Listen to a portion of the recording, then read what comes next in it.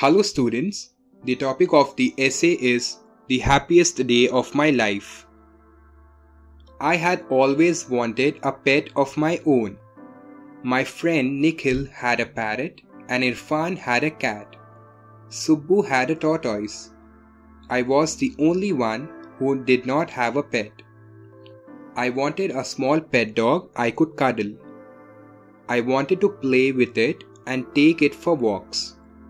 I knew I would take good care of it. A few days before my 10th birthday, Mummy asked me what I wanted.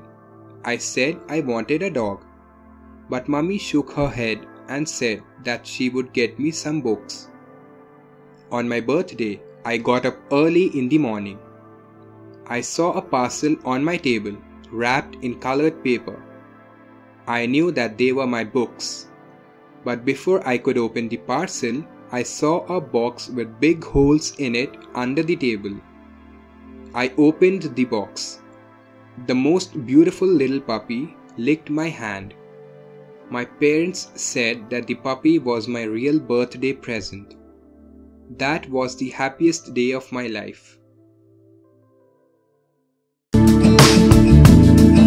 Don't forget to subscribe.